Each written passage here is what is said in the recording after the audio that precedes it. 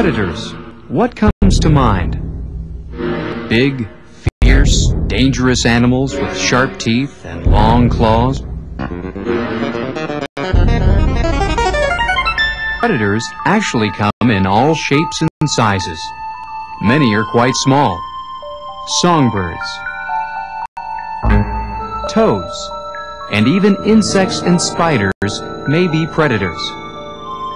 A predator is any animal that kills and eats another kind of animal. The food of predators, which we call prey, includes animals of all kinds too. Wolves eat caribou. Eagles eat fish. Lots of predators eat little bugs and earthworms. Predators even eat other predators. Hawks eat snakes. Big fish eat little fish. In nature, a law says, eat and be eaten. Some predators eat plants, too. Raccoons, for example, eat fruits, such as wild grapes, as well as fish. We call animals like raccoons omnivores.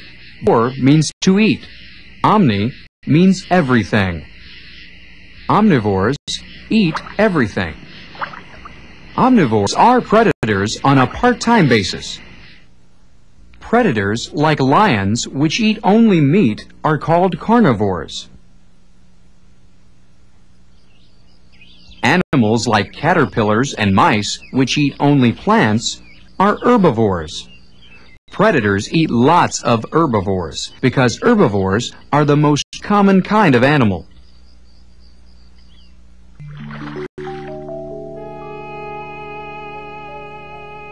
As we watch a mink capture a muskrat, the mink might seem cruel to us. For the mink, predation, the act of capturing and eating prey, is the only way to get food.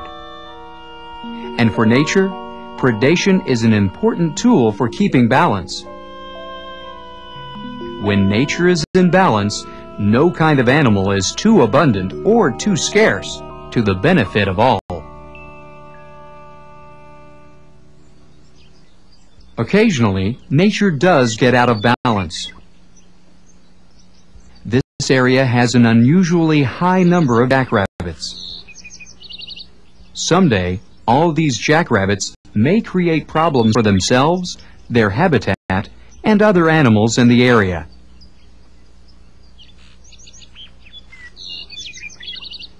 When a species gets out of balance like this, biologists say the species exceeds the land's carrying capacity.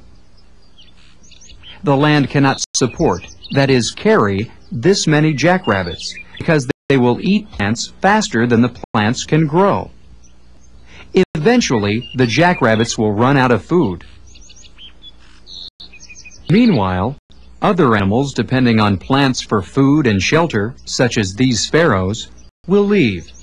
Then the natural world becomes even more unbalanced because the sparrows will not contribute their part to the ecosystem. If the plants all get eaten, the land may erode and become nearly empty of life. Without predators to help control populations, the world would be a much different place. In studying nature's balance, we should be aware that animals can reproduce very quickly, especially prey species.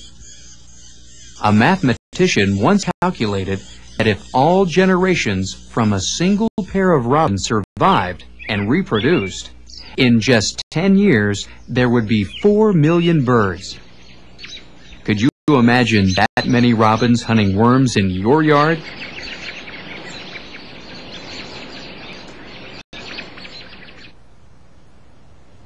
Insects can multiply hundreds of times faster than robins.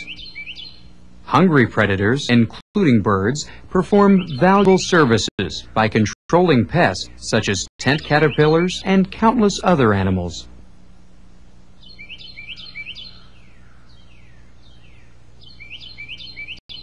Even though predators are good at reducing populations, they rarely cause their prey to become endangered or extinct. Predators mostly eat surplus animals, extra ones not necessary for the species to survive. To understand why, we might think of predators as smart shoppers, always looking for a bargain. They want the most food for the least cost. Weasels sometimes hunt white-footed mice, which usually are not hard for weasels to catch. But if the mice become scarce, the weasels have to spend more time and energy looking for them than the mice are worth. So the weasels hunt other kinds of prey, or even move to another place. This allows the few remaining mice to reproduce without predation and quickly rebuild their population. When the mice are again abundant, the weasels will be lured back by mouse-hunting bargains.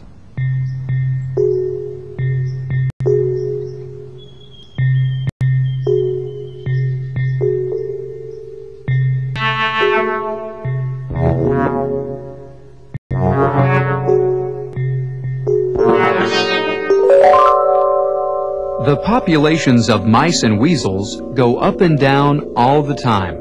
The animals might never balance each other exactly, but their populations stay in a narrow range.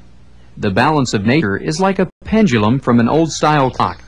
The pendulum first swings one way a little, then swings back the other way. The pendulum never stays in the same place, but it does not get far out of line either.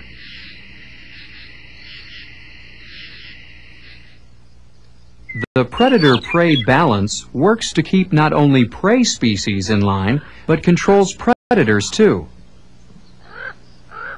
If coyotes hunt jackrabbits where the population has exploded, the coyotes might raise lots of young because of all the food that jackrabbits provide. But someday, the coyotes might eat all the jackrabbits, except for a few smart ones they can't catch.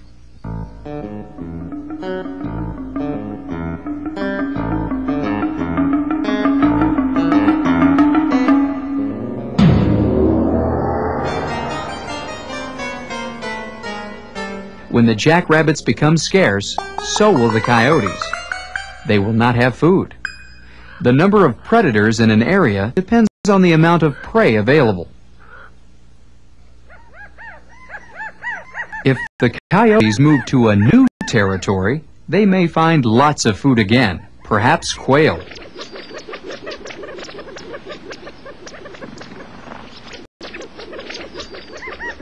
There might be hundreds of quail for every coyote. Prey species usually outnumber predators by far.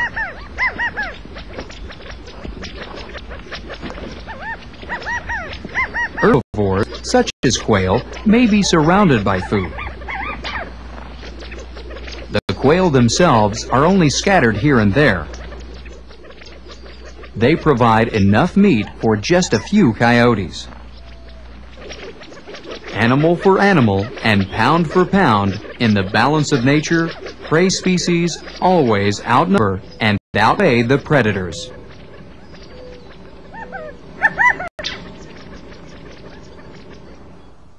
Predators have helped maintaining the balance of nature. Competition plays a role too. For example, bluebirds nest in holes in trees. But so do dozens of other kinds of animals, such as flying squirrels. Nest holes are usually in short supply, and competition for them helps control populations of bluebirds and of other animals that want them too.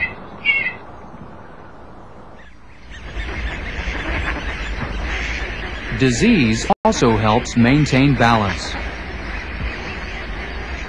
Disease spreads easily among overpopulated animals because they are crowded and perhaps weak from hunger. Waterfowl are especially affected by diseases found in crowded lakes. Mammals, such as raccoons, may be stricken with rabies and a number of other illnesses. One way or another, nature keeps her world in balance.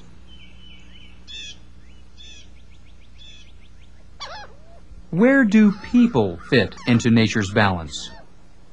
People are omnivores. We eat all sorts of foods, including meat. Our prey includes chickens, cattle, and fish. As predators, we are skilled and fierce. Very rarely does another animal kill a human.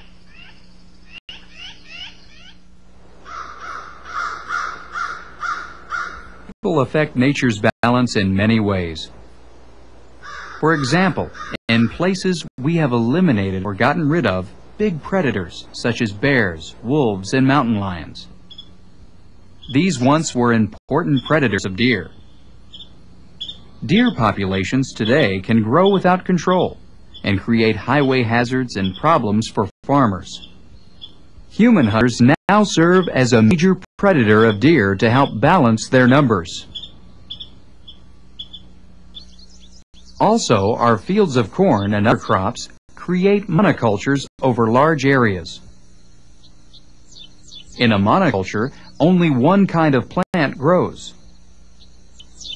In a natural area, there may be hundreds. This natural diversity or variety allows balance. There are homes for predators and prey alike. In a monoculture crop field, farmers must fertilize and spray to overcome pests and other problems in the unbalanced system. Also, some scientists believe there may soon be too many people. Humans will exceed the Earth's carrying capacity. No natural predators control our population. We should be aware of this and search for solutions. During a year, in nature, billions of insects, birds, fish, and other animals are born. To provide room for them, billions of others must die. There is a limit to what the Earth can support. Predators help keep nature in balance. The predator-prey relationship is complex. Predators control prey species, but rarely take too many. Prey species also control predators, because without prey, there can be no predators. Predators come in all sizes and shapes. They are not cruel or bloodthirsty. They are a very exciting, important part of the natural world.